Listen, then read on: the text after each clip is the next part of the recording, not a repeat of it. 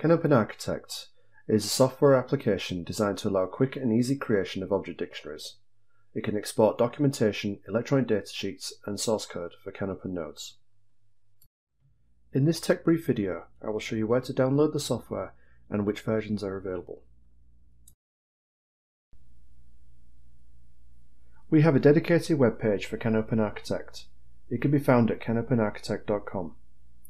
The website has links to give it a try and to compare the different versions available.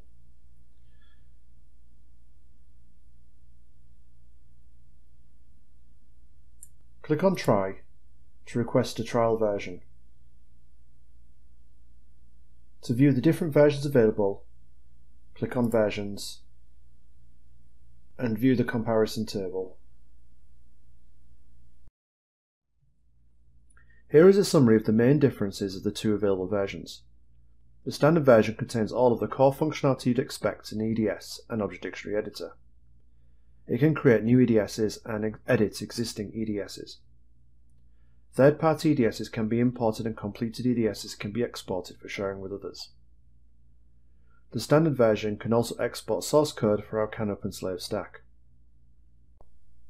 We also have a light version, which is based on the standard version but with some limitations, such as being limited to one EDS per project and a maximum of 4 TPDOs and 4 RPDOs. It is intended for use of specific hardware modules that we sell through partners.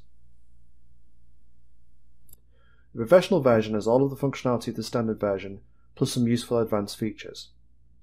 PDOs can be created and edited in a high-level window, avoiding the need to work at the object dictionary level. All of the PDO settings and mappings are shown in a user-friendly table. An EDS can be exported in Microsoft Word or PDF format for use in product documentation and internal reports. The professional version also features a console window for power users, where command lines can be entered, copied and pasted for fast operation over large sets of entries. Finally, the professional version exports source code that can be used in our manager stack.